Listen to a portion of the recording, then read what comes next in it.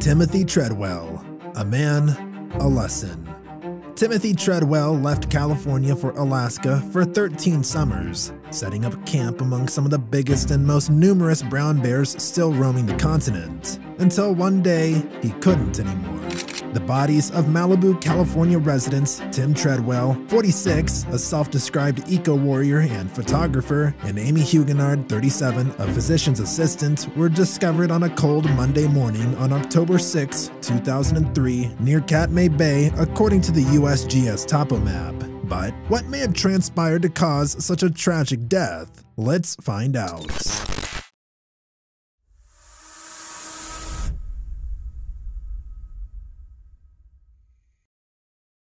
The third of 5 children, Timothy Dexter Treadwell was born in New York in 1957.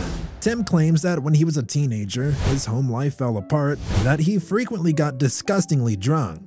He also claimed that he once damaged a family car. Tim then moved to Southern California and ended up in Long Beach just after completing high school. Soon after, he started working in eateries soon after his arrival while going to college on a swimming scholarship.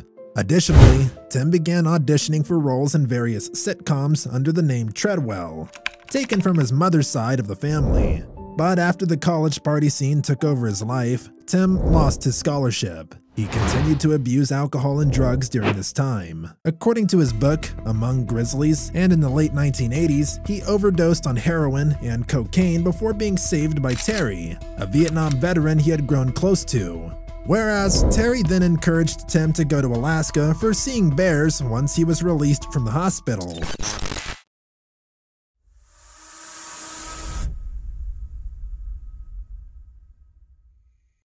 His first forays into camping were nearly amusing. He noted in his journal that he frequently suffered from hunger, cold, and insect annoyance, and that the first time he spotted a bear, it fled. Tim later expressed his sadness at being perceived as a threat by bears. So, when did a piece of advice so basic from Terry turn into an obsession for Tim?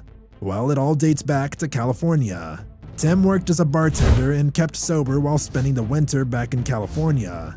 And while he was there, he co-wrote the 1997 book, Among Grizzlies, Living with Wild Bears in Alaska, with a former girlfriend named Jewel Palovak. Together, they founded the nonprofit organization Grizzly People with the goals of educating people, particularly kids, about bears and raising money for his journeys to Alaska.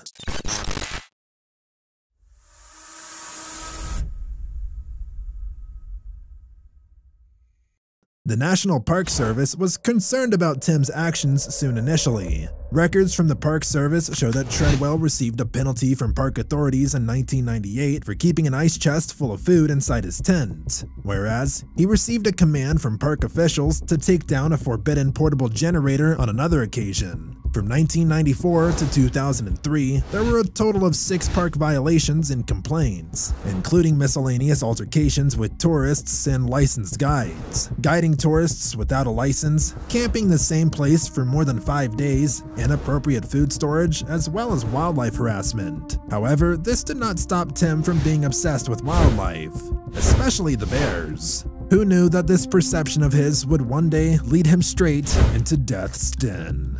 Additionally, Treadwell's refusal to carry bear spray infuriated park officers. A few years before Treadwell passed away, Deb Liggett, the superintendent of Katmai National Park, became so concerned about him that she met him for coffee in Anchorage. Liggett commended Treadwell for gaining support for the bears and for being more cautious in his warnings to others not to try what he did.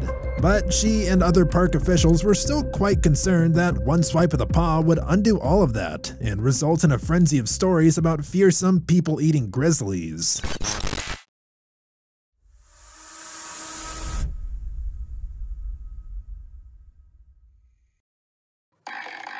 But as far as it goes, love is blind, and love conquers all.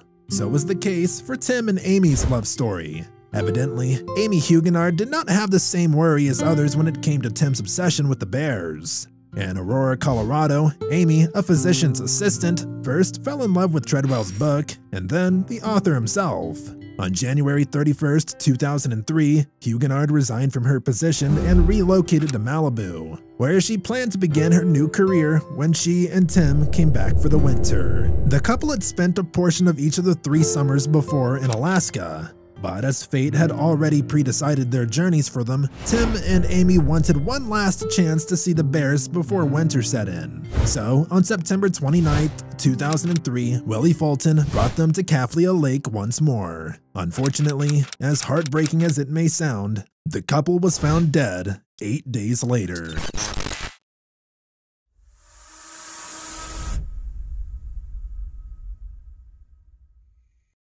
But what could have possibly happened, and what might have caused the first fatal bear attack in Coinbase National Park's history? Honestly, it would be simple to theorize that Tim's passing was because he frequently approached bears to take their pictures, right? But if we're to examine the facts, they reveal that while this is partially true, it was still a contributing element. That's because the night before Willie Fulton flew in to pick up Tim and Amie, that is when the attack and murders took place in the cam. And not during the daytime when Tim would often be out filming and socializing with bears. When a bear enters a camp, particularly at night, we know that it's not a typical bear encounter, but rather one involving a bear that may have been accustomed to humans and human food, trash, or an older bear no longer able to feed on natural foods as effectively. We also know that bears occasionally entered Tim's camp at night during previous summer excursions. But then again, for Tim, this was nothing unusual. After all, he had interactions with the same bears every year, and felt he knew them all well since he tented on established bear trails or close to intersecting bear trails. So then what could have happened? Well, there is a hypothesis as to what happened on that chilly, stormy night. Tim and Amie plan to extend their stay by a week to look for a favored bear they haven't yet seen. Further, bears in Katmai National Park typically start to den in October or November and enter hyperphagia in early September as they attempt to eat in large quantities to gain as much weight as possible before den building.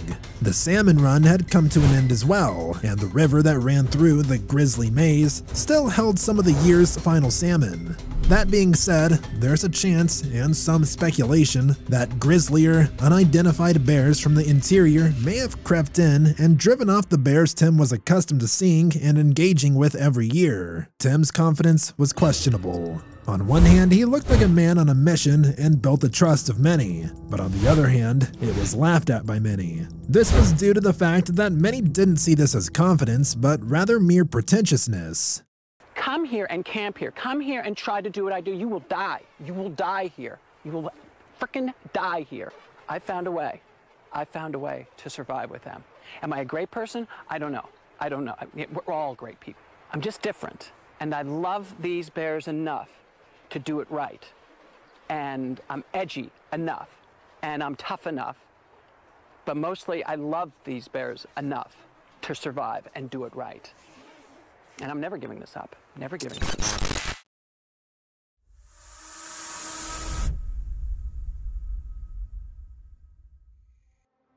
The older, heavier bear that killed Tim and Amie had the number 141 tattooed on the inside of its upper lip and had been ear tagged as part of a wider study experiment in 1990, following the Valdez, Alaska oil spill.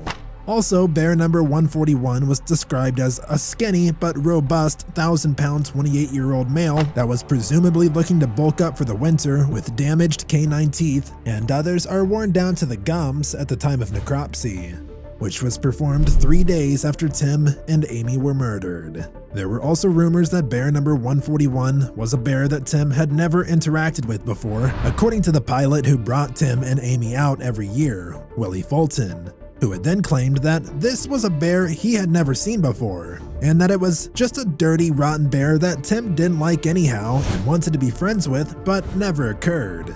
Likewise, it is now thought that bear number 141 was a bear that Tim had named Ollie the huge old grouchy bear, after seeing the video recording he recorded 10 days before he was murdered.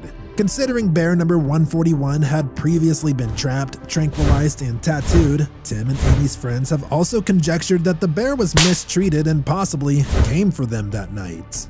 But is the bear really responsible for such a tragedy? Not really. An odd person with uncommon conduct towards bears, tinted in the center of a highly perilous scenario, is to blame for this tragedy if we're pointing fingers. Which, of course, in this situation, is Tim. Not to forget that Tim and Amie died as a result of Tim's, and only Tim's, careless disregard for his safety, his overconfidence in dealing with bears in the past, luck really, as well as his error of assigning anthropomorphic values to bears and disregarding established federal guidelines when photographing and camping with brown bears. Is it going to happen that one day we read a news article about you being eaten by one of these bears? No, you know, and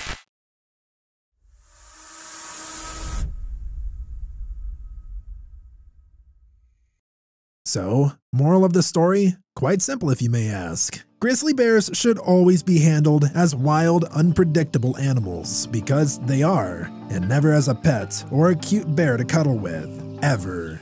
Well, that's it for today. Do share your thoughts on today's video with us in the comments below.